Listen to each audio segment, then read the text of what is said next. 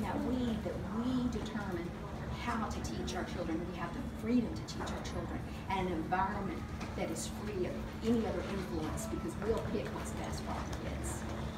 And what about, Jonathan brought this up earlier. So even though you're homeschooling your kids, do you get tax-free? Because you're still paying your public schooling taxes. There's 116 now. There's no tax break.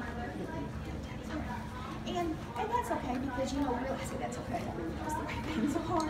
But I mean, we choose things, and we try to stay, in budget and affordable. And a lot of homeschool families are really just making it on one family income, and they're doing it, and they're choosing. And that's a sacrifice. That's a sacrifice that they make for their children to have, what we feel is a superior education, because you really can't beat, like I said again, 1-to-1.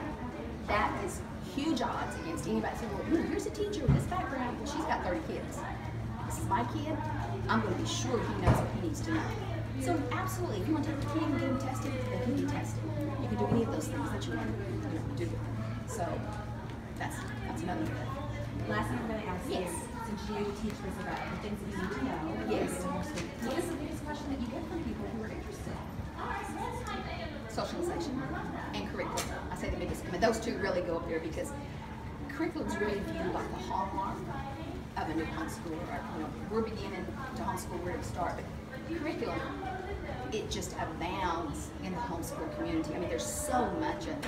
There's no need to not be armed and equipped with what you need to know when you start homeschooling. So we have so much of it. The socialization, they just don't realize there's football teams, there's basketball, there's choir. My kids did 4-H, we did ballroom dancing, we did Spanish, we did a Latin co-op, we did a history co-op, and we took field trips every night.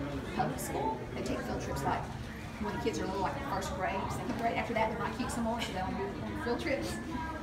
We took field trips sometimes twice a month, all the way up to high school. That's how we are. We want to get out and experience the world, and be with it, and see it, and feel it, and touch it, and dance it. And we did history reenactments. We did those things too. We learned about Native Americans. We sewed costumes. I made teepees. We had medieval feasts. We have thoroughly enjoyed every bit of learning, and they're going to continue learning lifelong. They should be excited and stoked about learning. They shouldn't just be so drudgery. I need to get this finished. So we thoroughly enjoyed every bit of the journey. Thank you so much, Well, Tina. I have a hard time believing that your kids will not be social.